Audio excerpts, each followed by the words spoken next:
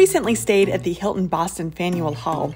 I want to give you my review and some of the best and worst things about it.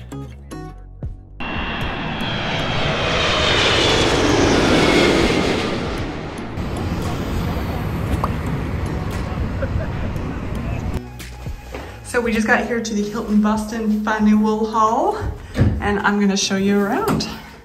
I think this is just a normal room. I don't think there's anything special about it. You have a nice shower in here. Just a simple bathroom and then a separate area.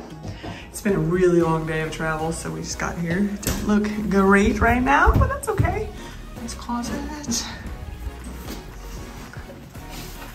This is the best part. The bed faces all the windows, which is pretty cool. It's actually a really big room. So the lights are on, but I want to show you this awesome view of the city of Boston, because that is really the best part, and I'm looking forward to waking up to that in the morning. So far, pretty amazing. The Hilton Boston Faneuil Hall was built as Boston's first skyscraper in 1928 as the Battery March building.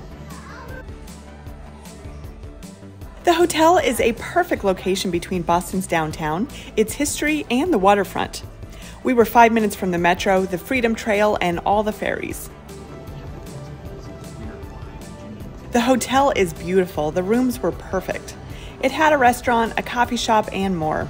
The obvious downside of this hotel is that it was really expensive. We used all of our Hilton points, and it was still pretty spendy.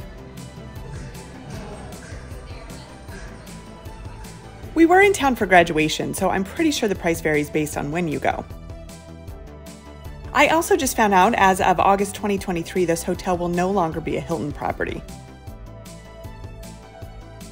If you have the money and want the best location in Boston, I would recommend the Hilton Boston Faneuil Hall.